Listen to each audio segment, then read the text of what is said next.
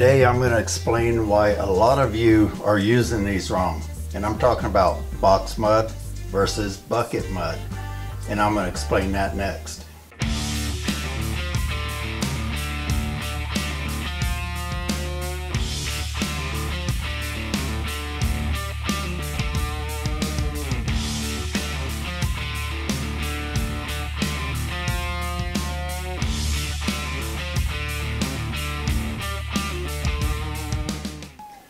Hey, welcome to my channel here at That Kilted Guy Videos. As always, I appreciate you guys. And I've seen some confusion. I listened to a lot of your comments. I watched a lot of the other videos out there.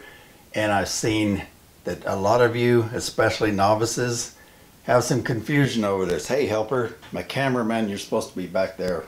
Oh well. So I'm going to explain why I say that. And I got some really good examples right here. Okay, so first of all, is there a difference? I mean, I'm talking here about regular all-purpose in a box, regular all-purpose in a bucket. And you can often get +3 in a bucket, +3 in a box. And why would you want to buy one or either of these over the other? Now, as a pro, I can tell you we buy 99% box mud. But as a novice, you guys buy 99.99% bucket mud. And you always buy the same one. There's some disadvantages to that and some advantages. Okay, the advantage for novices or any of you that just occasionally dabble in this is bucket mud is convenient. But there's a big disadvantage to it too, a couple of them. So first of all, the disadvantage between these two is this one costs usually about $4 more because you're buying the bucket.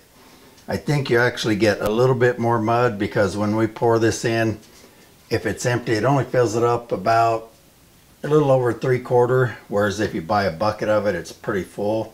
So you do get a little bit more mud, but you're paying more in the long run. Plus, this is a lot of disposal, throwing away lots of buckets. If you did nothing but bucket mud, you would just be adding a lot to the landfill for no good reason. Cardboard takes up less room and you can't even recycle it once you pop that bag out of there.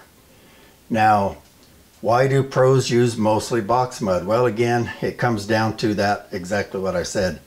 Throwing this away is a lot of waste and this is cheaper.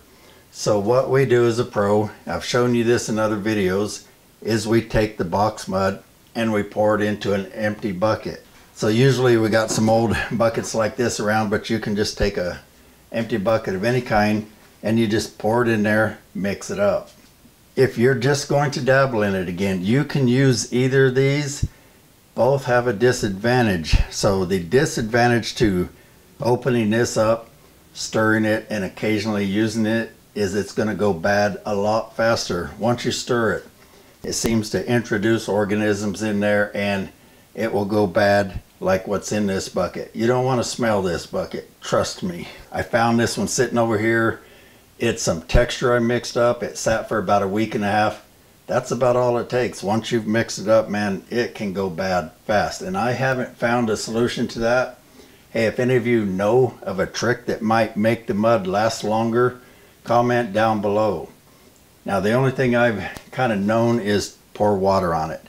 So what we normally do when we're done at the end of the day, we don't usually just throw the lid on here because the sides will still dry out. This bucket's been sitting around a while and I'm going to show you a picture of it, but honestly the sides are just totally dry.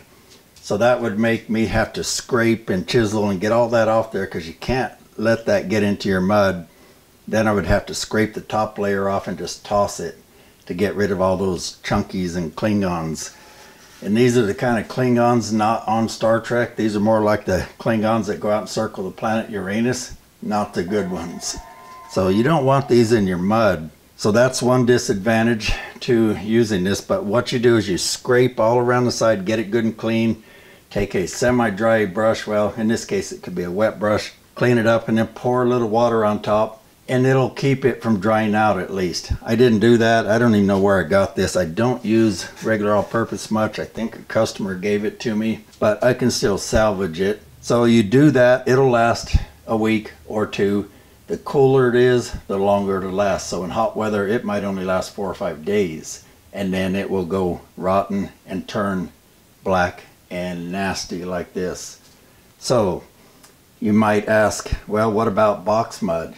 And actually, if you work out of a box, you can make it last a lot longer, but you're gonna get attacked by Klingons even more, and I'm gonna show you that. And usually the best way is after you dip a little mud out, you tuck all the plastic in just tight as you can, get the air out of there, and it'll last a lot longer. It usually will stay fresh for months this way before it goes bad. So it has something to do with stirring it, dipping our knife in, introducing those organisms in there. When we don't stir it and we dip a little out, we're just putting a little bit in there. So this has been sitting here for, it's probably been open for 2 or 3 months and it's still not rotten. So it lasts a lot longer. But when you open it up, let me get a camera over here and I'm going to show you what the problem with that is. Okay, you see here when I open this bucket up, see how there's all this stuff that dried on the side despite my best efforts. You just see the little Klingons flying around everywhere there, and guess where they're landing? They're landing down there in your mud.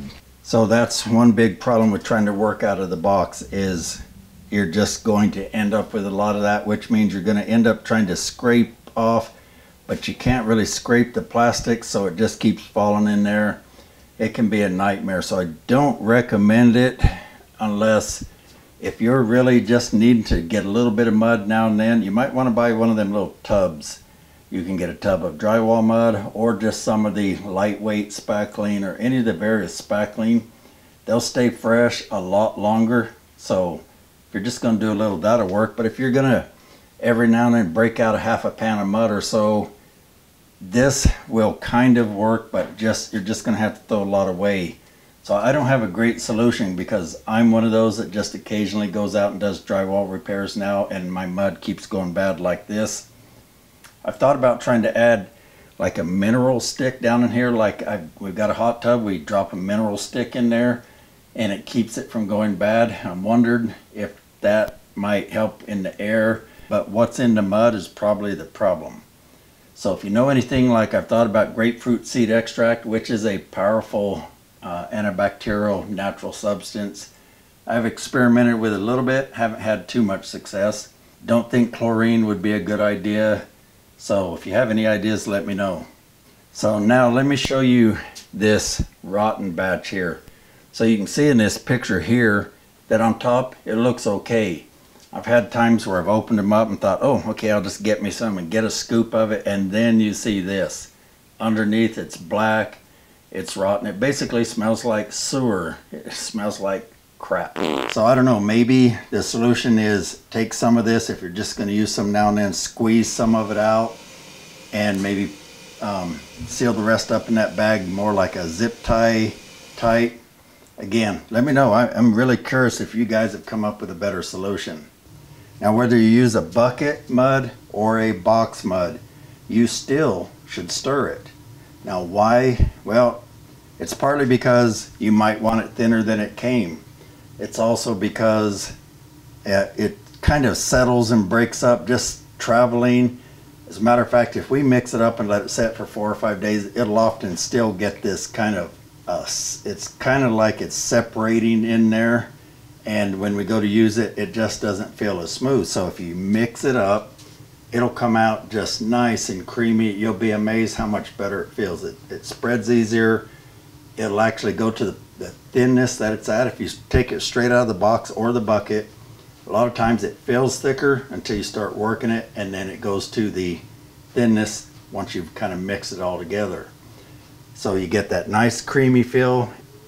Now, if you're just doing this part-time, and like I say, you're just mixing up a little now and then, and you don't want to invest in this big drill I'm going to show you here, this is a cheap way. This is the cheapest way you guys can mix up mud at home. Just chuck up a simple egg beater into your drill. It cost me 99 cents at the thrift store.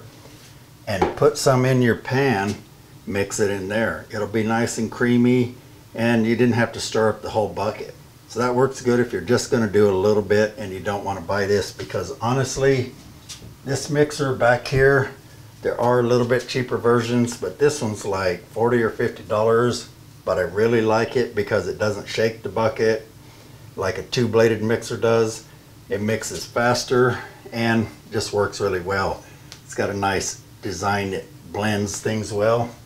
But when you're going to mix with something that big, you have to use a big drill. If you try and mix with this, sometimes it'll turn it. I've tried, but you'll burn this up. All that mud you see on there, that's from this egg beater, not from the big drill. You got to have a pretty good sized drill. So it needs to turn around 600 RPMs or so and have plenty of power. I'll put the link to this one in the description and you can compare the specs on it. Now there are some cheaper versions that I think would work if you're just doing this now and then. As pros, you pretty much want to get something that you're just not going to have to replace, and a drill like this should last you 10, 15, 20 years depending on how much you're mixing up. So hey, you see these other videos popping up here? These are some other popular videos I've got that you guys like and some that may just help you out. There went my light. So be sure and click on one of those, subscribe, click the thumbs up, and I'll see you on the next video, everybody. Take care.